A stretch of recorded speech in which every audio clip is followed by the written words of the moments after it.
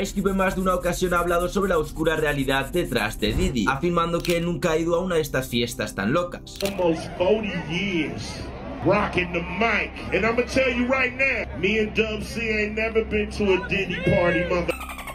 You ain't gotta worry about us on them mother. Aún así, todos sabemos que además de ser un gran rapero, ha sido actor en diversas películas como Ride Along con Kevin Hart, Friday y Are We There Yet, teniendo muy frecuentemente a Ice Cube un papel de un tipo rudo, un tío con el que nadie debería de meterse. Y la verdad es que ese papel no está muy lejos de la realidad, ya que recientemente, con todo el escándalo de Puff Daddy, se hizo viral otro clip en el que dice que Diddy es el domador del circo dentro del mundo del hip hop. Puff Daddy to me is like a what's them dudes who run the 3-ring circus,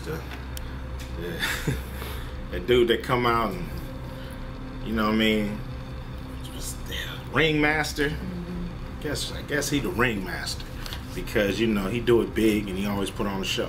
So Puffy is the ringmaster. Con este clip del 2010 podemos pensar que ya Ice Cube sabía de las fiestas tan raras de Diddy. Un maldito flow proveniente americano, pero mi ADN hay 4-9 de africano, 4% proveniente colombino, de ahí donde viene el aceite dominicano. Yo zapatilla Nike, mi t-shirt de Nike, una gorra de Chicago pero filmada por Mikey, jugando venenoso como un baloncesto Kobe y mostrando mi imparable como... Hey, what's up, yo soy Jin de Trippy Sauce y hoy te voy a responder a todas las preguntas de qué hay entre Ice Cube y Diddy, qué relación tienen, qué ha sucedido en el pasado entre ambos y muchísimas cosas más. Así que no me enrollo, recuerdo que hay un documental en mi canal super tocho sobre Diddy, toda la playlist sobre lo que ha pasado en los últimos días. También recordaos que voy a subir lo de Michael Jackson con Diddy, suscribiros si sois nuevos por aquí para pertenecer exclusivamente a la Trippy Sauce Gang y vamos directamente a la salsa. Antes de entrar en tema vamos a analizar un momento quién es Ice Cube. Como he mencionado antes, Ice Cube es un rapero y actor también considerado a fechas de hoy ya una leyenda, que también estuvo cerca de Tupac y Biggie. Aún así, este siempre ha sido un tipo con el que nadie quería meterse. Es por eso que también hice un vídeo de por qué le temen a Ice Cube, considerándolo muchas personas en tenerlo mejor como amigo que enemigo. Aún así, inicialmente era parte de un grupo llamado NWA, con clásicos como Straight Outta Compton y Fuck the Police. Aún así, Ice Cube dejó el grupo a finales de 1989, ya que afirmó lo siguiente en cuanto a su razón por dejar este grupo legendario. Just felt like we wasn't the top priority of the management. I felt like it was a conflict of interest in a lot of ways, that Jerry Heller was so close to owning and running Ruthless with Easy, that him being our manager, that he would look out for Easy and not really NWA. So that was one conflict, and he just proved me right on how he was dealing with my business in particular. And he straight up lied on my moms, you know what I'm saying? He lied on her for no reason. There's no reason to lie. And so as a youngster, all them other things you can kind of get with, but one thing is the straw that breaks the camel's back. Yeah. And that was it. And I'm like, a man that'll lie to a dude about his own mama is not a man to be trusted. Así que Ice Cube dejó el grupo ya que el manager Jerry Heller no estaba cuidando a todo el grupo. También había problemas de contrato y por lo visto solo le importaba un integrante, que este era Eazy-E. Sin embargo, así como Ice Cube no confiaba en él al inicio, Jerry Heller le dio la razón, porque Jerry no confiaba en Ice tampoco, diciendo esto Jerry sobre él en otra entrevista. I knew Ice Cube peripherally before I met Eazy, but he was younger. Eazy was my guy. I mean, I hung out with Eazy. Ice Cube was just a member of the group. And Ice Cube can talk about how he wrote all the lyrics, but if you look at every NWA song, there's only one person that did everything on did something on every single NWA song, and that was Andre Romel Young, Dr. Dre. He wrote the music for every song that ever came out on Ruthless. The lyrics, each guy wrote his own lyrics.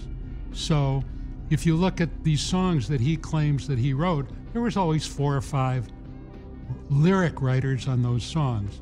He was younger than the other guys. He lived at home with his mother and father. He didn't really hang out with us. And he was very, very jealous of Eazy. And of course, he was jealous of the relationship. El hecho de que Ice Cube no confiara en el manager desde el inicio indica que Ice Cube sabe analizar muy bien con quién se está metiendo. Además de todo esto, Ice Cube en cuanto a la salida de NWA también dijo lo siguiente: I didn't trust them. I didn't sign the contracts when they was presented, and they ostracized me.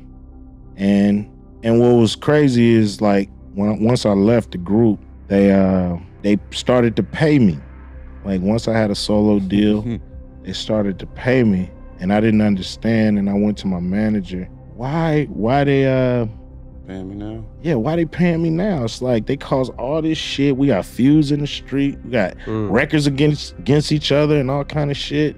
Like, why they paying me now? He said, because you were right, and they don't want you to sue them. And I said, well, why didn't they just pay me when I was in the group?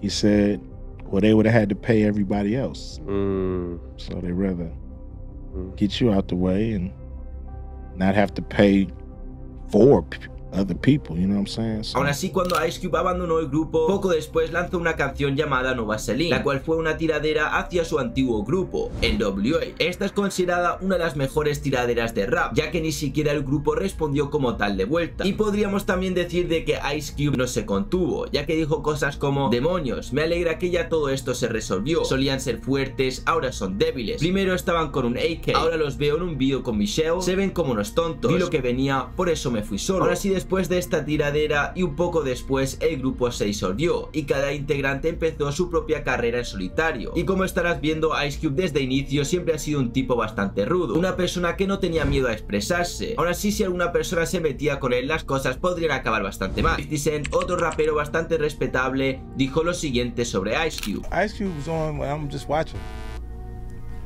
music and movies, all of it. Yeah.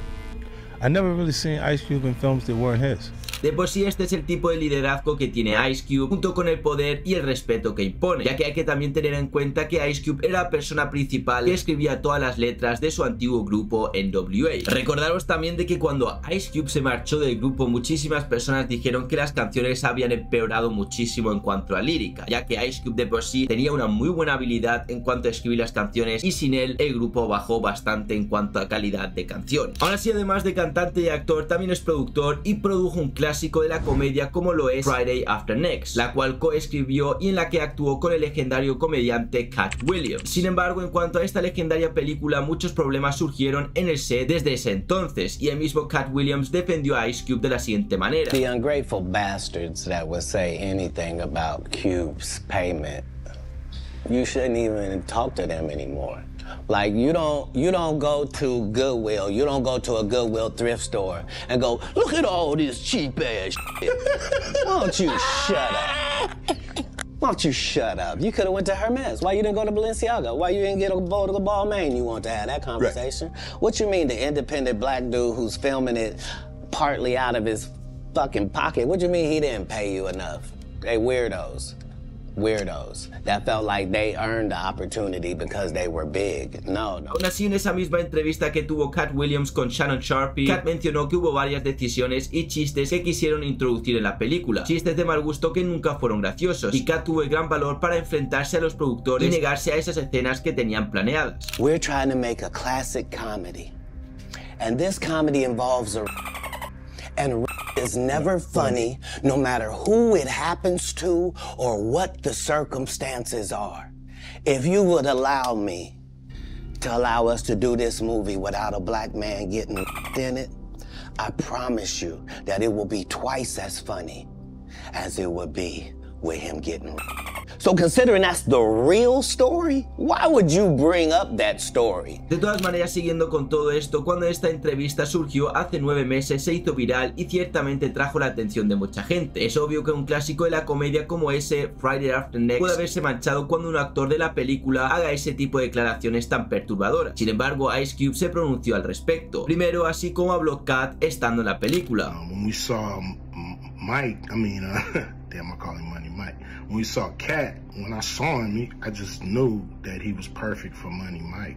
And, Cat, said he wrote his role, which, the role was written, but he enhanced it. This is why Cat was so dope in the movie. You know, Money Mike had a small role, you know, about as big as the Santa Claus role, but when we start filming, he was giving us such magic that we kept expanding his role and giving him more to do because he was on point.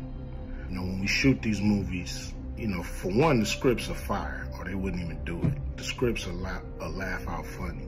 Everybody been checking out the internet and Cat Williams. You know, first of all, I just want to say, you know, we shot that movie over 20 years ago, so, you know, people have different perspectives and it's been a long time. De por sí, con esto finalizamos un poco el contexto sobre Ice Cube. Ahora en todo esto os preguntaréis cómo entra Diddy en todo esto. Pues ambos, claramente, Ice Cube y Diddy, se conocían por ser muy grandes en la industria. Hay también un par de fotos por ahí, pero la gran pregunta es, ¿Ice Cube sabía algo de todo lo que estaba pasando con Puff Daddy? Pues con toda la ola de personas que se han sumado para decirle algo sobre Puff Daddy, ciertamente Ice Cube no sería la excepción. Y por supuesto a él también le preguntaron sobre si conocía a Diddy o si incluso había participado en alguna de las fiestas. Primero que nada, con todo el escándalo reciente, Ice Cube se aseguró de confirmar que nunca ha participado en ninguna de estas fiestas. Almost 40 years rocking the mic, and I'm gonna tell you right now, me and Dub C ain't never been to a Diddy party, mother.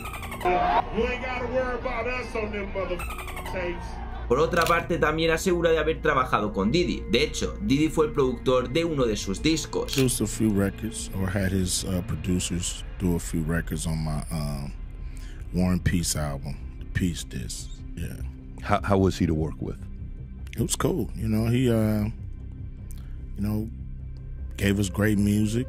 We flew out to New York, and I was mainly in the studio with the producer. You know, he had a stable of producers, so I was in the studio with his stable of producers, and I think we did some great music. Por si no conocéis, este proyecto se llama War and Peace, volumen 1, The War Disc. Por lo que con todo esto podríamos considerar que Ice Cube y Diddy en algún momento fueron amigos. Hicieron música, pero nada más allá que eso, ya que Ice Cube se alejó de Diddy hace 30 años, afirmando lo siguiente al respecto. Kinda, you know, lost contact with him and really stopped, you know, dealing with Puffy around 94.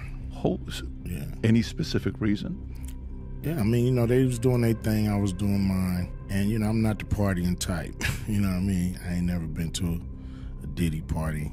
I ain't never really wanted to go. But I don't go to a lot of people parties. You know, that just ain't what I'm in it for. You've been to one, you've been to them all. Con todo esto también tenemos que tener algo en cuenta, y es que Ice Cube es un tipo bastante serio y reservado. No es el tipo de persona que le gusta ir a fiestas, como él mismo dice. Aún así, esto no se queda aquí, ya que en cuanto a la situación actual de Diddy, Ice Cube dice que alguien que tiene el poder de apretar el gatillo está detrás de él, y que todo esto vendrá con un efecto dominó. I believe he's being targeted. You believe he's being targeted? Yeah, I believe, you know, somebody, you know, has the power to pull the trigger to make, you know, this stuff, this domino effect happen. Pero si bien es cierto que Ice Cube, no más de lo que ya afirma mucha gente, el ex guardia de seguridad de Diddy se pronunció en cuanto a las afirmaciones de Ice Cube sobre Diddy, siendo ahora mismo un objetivo. Ice Cube was saying what, if you read through the line what Ice Cube was saying, he was saying that all us or all of them has done the same shit Diddy been doing. And because he pissed somebody off, they targeted him. They're gonna make an example out of him. Whatever you do at this point in time, you understand, we gonna crush everything that you got to show the other people behind him you don't come out and speak up or speak out on us. What Ice Cube was saying, brother, was that it ain't only Diddy. That means there's other people that they know, but they just not gonna say anything about it.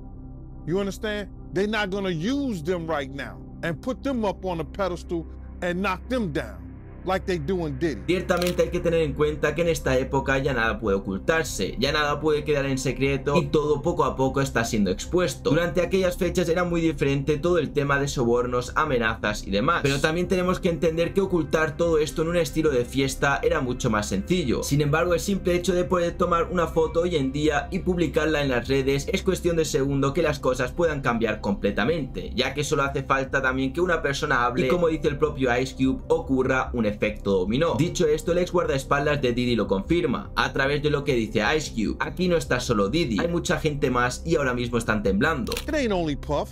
Puff ain't the only one that's doing this. He's just being targeted about what he has said and what he did, bro. Pero Jindyu, ex guardaespaldas de Diddy, ¿opina exactamente lo mismo? ¿Está siendo Diddy realmente un objetivo? Pues a continuación lo descubrirás. I feel like that he's getting what he deserved.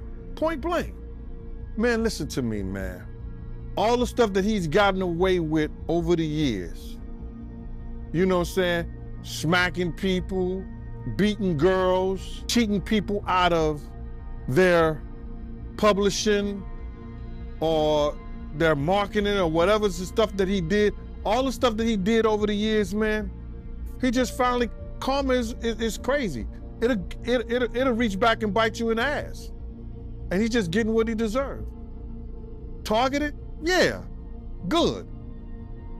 But they're gonna be able to prove some of the stuff that he's done. Ciertamente también Jindyu opina lo mismo que Ice. Ambos saben que Diddy es solo la punta del iceberg y aquí hay muchas más personas involucradas, tanto famosas como no. Y por si fuera poco, el ex guardaespaldas de Diddy tiene una visión incluso más negativa sobre Puff Daddy, afirmando lo siguiente: You don't hire 6 different lawyers or 7 for different situations unless you've been involved in those different situations and you need 6 top lawyers to handle it. Talking about drugs, talking about guns, talking about traffic, you understand? You're talking about embezzlement, taxes, all that. Quiero también que tengáis en cuenta que el propio guardaespaldas de Diddy está hablando mal sobre él, o sea, para que tengáis el contexto de cómo se movía este hombre. Aparte, que es la persona que también estaba 24/7 con él pegado y de por sí también veía cosas que seguramente no habrá querido ver. Ahora sí vamos a continuar con todo esto, que quedan aún un par de cosas que quiero detallar. Es importante también tener en cuenta que Ice Cube siempre ha sido alguien que dice lo siguiente, y lo que es correcto en el momento. Aquí lo confirma en una entrevista que tuvo con Piers Morgan. You have to fight and say what you feel and let the chips fall where they may and stand on that. And, you know, it may not be an easy road, but I think you feel better about yourself when you say what needs to be said at the time it needs to be said and not afterwards where you go home and think, I should have said this when that guy was there, or when I was there, I should have said that and I didn't. Entonces, Jimmy, ¿por qué esta parte es importante? Porque Ice Cube nunca se retractó ni tuvo miedo de entrar en ninguna polémica o controversia. Dicho esto, hace un año Ice Cube subió un vídeo en el que habla sobre ciertos personajes en la industria, ciertas personas a las que él denomina como gatekeepers. En principio son esas personas de la élite, las personas que están como por encima de todos y que están manejando a todo el mundo como tal. Los que tienen de por sí muchísimo poder, muchísimo dinero, pero que de por sí no los vemos como tal, o se mantienen un poco a la sombra para no estar envuelto en controversias y cosas así. Aún así, Ice Cube, como en su momento también tuvo unos dramas y recibió amenazas sobre su liga de baloncesto y quitarle como cierto mérito y ciertas cosas como tal a la NBA, recibió como ciertas amenazas de personas muy top y dijo de que no tiene miedo de absolutamente nadie y habló públicamente sobre este tema. Y después de entender que Ice Cube sabe muy bien cómo es todo este mundo, lo que hay realmente detrás, Cube dijo ciertas palabras y se mantuvo con su posición firme, como de por sí siempre ha hecho. And some of you may not have realized that I'm not part of the club. And a lot of you listening to me right here, right now, you're not part of the club either. And what I realized with the club is what makes them so mad is when you don't want to be a part of their club. That pisses them off. What club am I talking about? I'm talking about the club of gatekeepers that we all got to deal with. You know who they are, and they definitely know who they are. Cuando también habla del club, entre comillas, todos sabemos a quién se refiere. Mucho se ha hablado sobre Diddy, sin embargo también Jay-Z es parte de todo esto y se dice que él es el siguiente de la lista. Recordemos también que Ice Cube ha dicho de que Diddy solo es una parte del objetivo, así como también lo ha dicho el ex guardaespaldas de Diddy. Lo que quiere decir con todo esto es que varias personas caerán poco a poco. Aún así Ice Cube continúa y dice que hablará con todos. Well, what I'm gonna do is go on the Gatekeepers podcast tour, and I'm gonna go talk to everybody, you know, and get a chance to get my message out to the people. Be able to let people hear from me, you know, and you know, you might agree, you might not, but the important thing is, you know, for me to go on these platforms, say what I feel about what I think, and You know, some people may get pissed off because I'm going to talk to everybody. I'm not playing. And it's gonna be a crazy summer. Recalcar que este vídeo fue aproximadamente hace un año y precisamente hace 2 meses Ice Cube apareció en el podcast llamado PBD hablando sobre toda la industria del hip hop y por supuesto también de Puff Daddy, ya que sus declaraciones abrieron los ojos del mundo del hip hop al decir y aceptar que las controversias dentro de este mundo no deben ser un shock ni nada por el estilo y que varias personas caerán poco a poco. Dicho todo esto, quería hacer un vídeo como trayendo toda la información entre Diddy y Ice Cube, las conexiones que tenían, qué había pasado, qué es lo que había dicho Ice Cube sobre Puff Daddy, las amenazas que también había recibido, así que quería hacer un recopilatorio de toda esta información. Recordaros también que tenéis ahora mismo en la pantalla el vídeo de por qué le temen a Ice Cube, un poco más acerca de su historia. Echadle también un vistazo a los últimos vídeos de Puff Daddy. Yo soy Jim de Trippy y en unos días nos vemos de vuelta con muchísimo nuevo contenido.